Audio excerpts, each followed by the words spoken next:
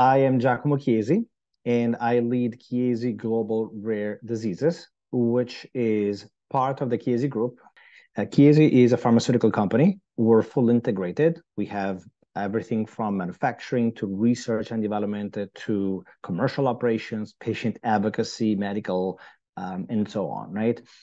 We also have a long story and history of commitment to the rare disease community, which culminated with the foundation, the creation of Chiesi Global Rare Diseases around the beginning of 2020.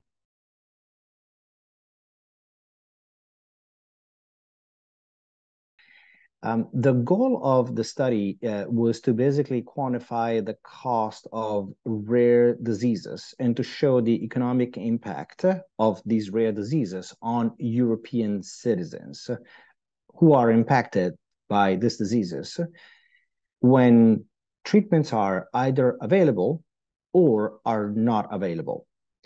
As I mentioned, this is the second report we author. This comes out in 2023. And about 2 years after we released the first report, which was not about Europe, and instead it was about the United States. There are anywhere between 25 and 30 million people impacted by a rare disease in the United States. And because we're speaking about Europe today, there are about 35, 36 million people affected by a rare disease in Europe. The majority of these diseases have no approved treatment. It's about 95%. 95% of the diseases, of the rare diseases, don't have an approved therapy. And therefore, we believe this is not just a huge med diagnostic or medical challenge, but also ultimately, given the vast amount of people impacted, a significant societal challenge. And we wanted to increase the awareness of this for everyone.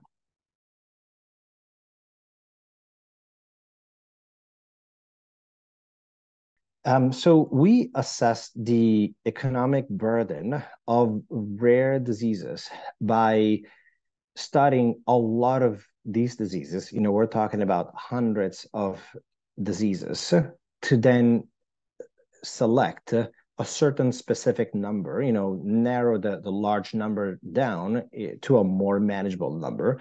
And we ultimately selected 23 rare diseases. And we decided to study them in an initial sample of 3 European countries, which are Germany, France, and Italy. These selected diseases and their corresponding therapy areas are based on a lot of criteria and a lot of research. The criteria include the degree of unmet need, the relative importance of patient advocacy groups and how well these diseases are known, the interest in the scientific community, the prevalence, the burden of the disease, and so on. The report also investigates the nature of the costs that impact society when there is when a rare disease is evaluated, and we split the costs into direct, indirect, and mortality-related costs. We evaluate the cost and the societal burden of these diseases compared to more prevalent disorders. And then doing scenario analysis, we also compare the economic burden of these diseases in a situation where there is a treatment versus a situation where there is no treatment. If you look at the categories of the burden, you are able to distinguish essentially 3 different areas. The first one is what you would normally call direct costs. Direct costs represent the cost of the medication, the cost of treatment, your prescription drug, the cost of medical procedures, the cost of hospitalization, the cost of physician visits, all those costs that are directly related to trying to solve the problem. Then there's a second type of burden, a second category of costs, which we call the indirect costs. Some of these costs are, for example, represented by the loss of productivity of a family member or a caregiver who takes care of an impacted person, the work loss of the impacted person as well, any costs related to changes that the family needs to make to the home to accommodate the person, the impacted person, and his or her or their new life. Traveling costs, accommodation costs for specialized medical visits or participation in clinical trials. The third component is mortality. Mortality costs is related to the fact that society is impacted not just from a feeling perspective, from a human perspective, but it's also impacted financially because the value generated by that person disappears, and therefore financially the sum of the future cash flows that that person would have been able to create for his or her family and society disappears. Rare diseases typically incur a much higher cost burden on average than more prevalent diseases.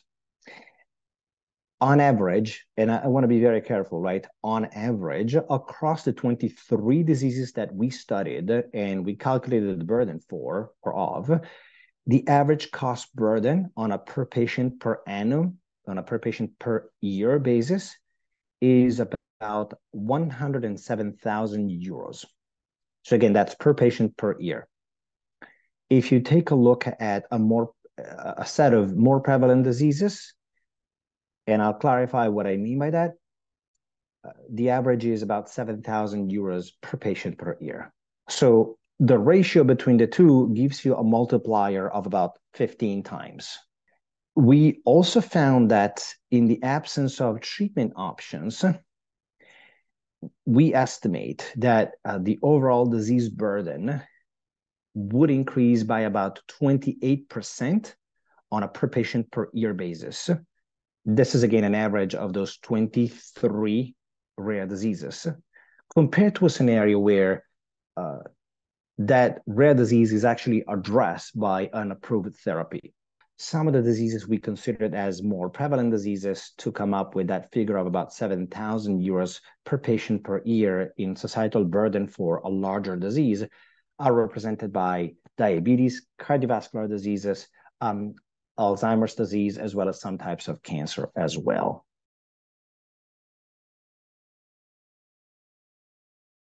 The first component is that rare diseases continue to be a significant unmet medical need, with only about 5% of these rare diseases that have an approved therapy.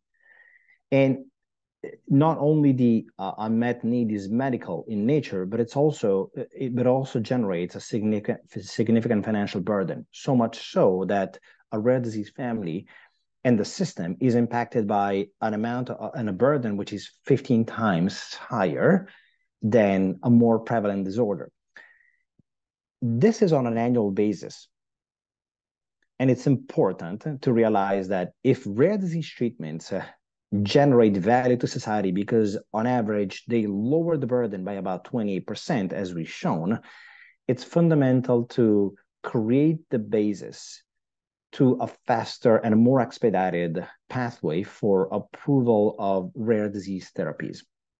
One of the things that we have also looked at in our report by looking at publicly available sources is the number of rare disease treatments that have been developed in Europe over the last few years.